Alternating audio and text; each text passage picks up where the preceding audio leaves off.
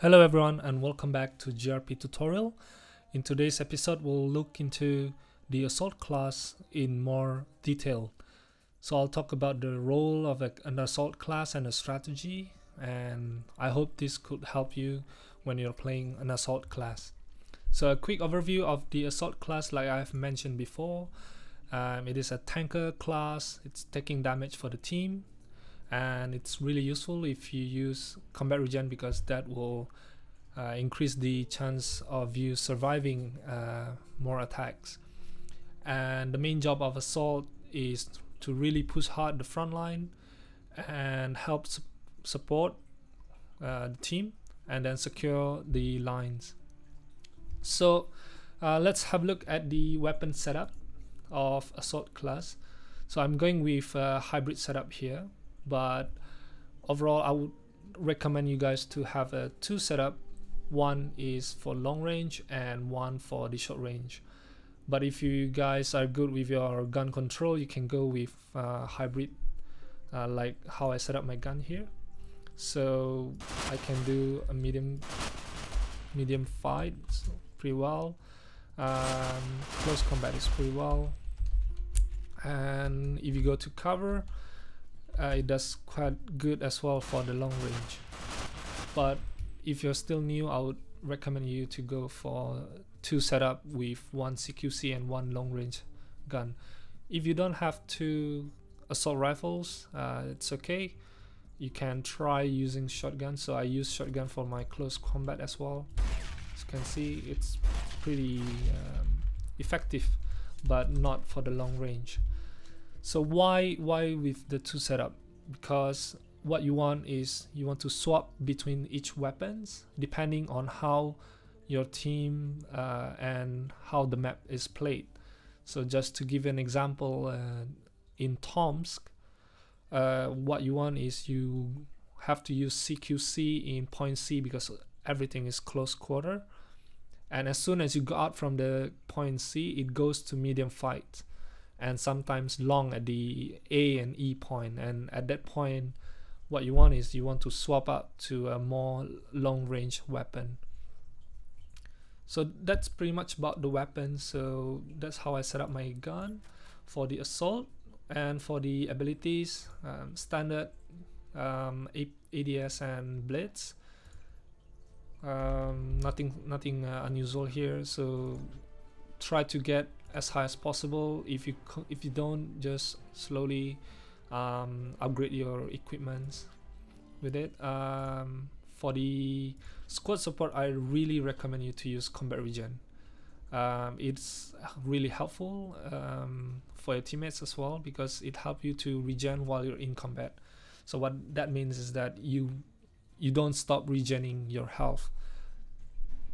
Okay, so that's pretty much all about the setup and the loadout of my class and assault class.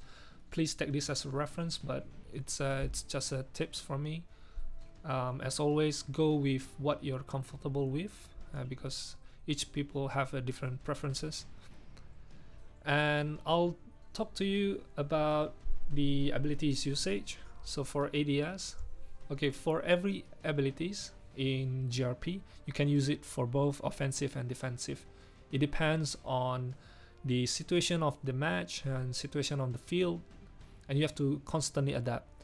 So for using the abilities for offensive on ADS, I would recommend you to pair up with specialists or support and to use APS together. So tell them that you're gonna charge up your ADS, or normally the support will tell you that they're gonna charge up the APS. And what you're gonna do is you have to watch out for their Q and then support them with your heat or ADS. So what this gives you is that you're gonna support them with your ADS and cover their blind side while they move up and swipe through the maps and clean every enemies. And for blitz, what you want to use as offensive is to gain grounds at the start of the round. So blitz is really useful for you to move up really fast at the start of the game. To give you an example of this is Tomsk map. So what I normally do is that as soon as I jump out of the spawn point, I'll use my blitz immediately to get to point C, so that I can prevent more enemies coming in from the other side, and to give that strong presence of front line for your teammates to come in safely. So that's one way to use blitz for offensive. The other way is to just blitz multiple enemies and have your teammates wipe them out. Never use blitz just to get one kill. It's a waste of energy, and normally you don't get to kill the enemies, because if they have a good cover positioning, their teammates will normally take you out. Alright, on defensive side, what you want to use for ADS is to counter the enemy pushes.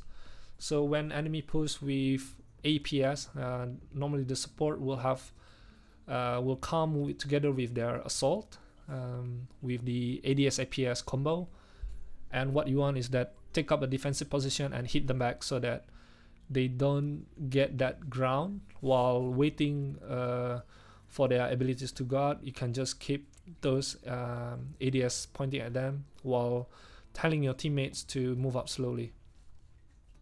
For blitz, as a defensive, normally what you want to do is you can use it on you can use it to counter the ADS and APS push combo as well. So what you want is you want to blitz the APS guy, and then you blitz the ADS guy.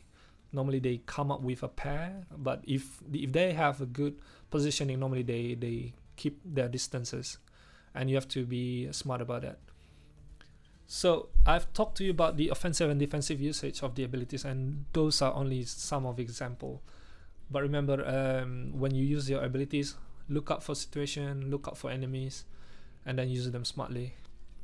Okay, so what I'm gonna show you right soon is that I have some footage that I've captured, and I'm gonna show you how to use them in the battle. Alright, see you in a bit. Okay, here we are. So I got a match, and my opening strategy here is to have a CQC with a blitz. So I pick up my shotgun, and what I'm gonna do is try to push up the front line as far as possible, so that I can help my teammate to capture the point safely. So here I encountered two enemies, and I quickly picked them up with my shotgun. And as soon as I got that, I knew that their spawn wave will be a while, so I activated my blitz to secure the left room. So this is very important in Moscow City, or in this map. The left room of the enemy's point is a really key strategy point for you to hold, and especially at this L-shaped cover, you can monitor two entrances of the enemy's side. So as you can see, I've managed to push back enemy's front line by just me standing here. It will give the enemies the pressure to clear this room, otherwise they will have the risk of me killing them from behind. So that was a really good oracle from my teammate, and I know that that was their spawn wave, and I know nothing will come anymore. So what I did here was that I quickly take them out to help with my teammate, and also to create that confusion and chaos. As you can see, I managed to secure 4 kills. Now that even though my teammates are not capturing, I'm trying to create the chaos, and eventually we managed to capture the point. And that is how I use my blitz. So in this part of the video, what you will see is that how I use my ADS to be a defensive point. So the time is ticking down, we're running out of time, and I know that the enemies will do a huge push to prevent us from capturing B.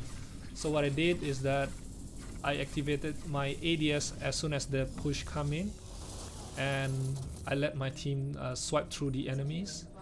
And once they manage to wipe them out, I take up a defensive position in this place. This is really powerful because I can watch the enemies coming down and throw down some suppressing fire.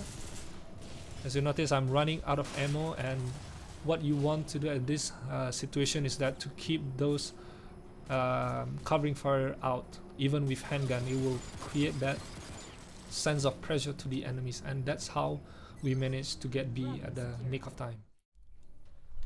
Now that you've seen some of my example, I hope that this helps you guys. This is the end of this episode's tutorial. Please leave a comment if you like it, and let me know what do you guys think and how I can improve my upcoming tutorial. Or if you just want me to cover some of the other topics, just leave me a message and I'll add it into my backlog. Alright, see you guys.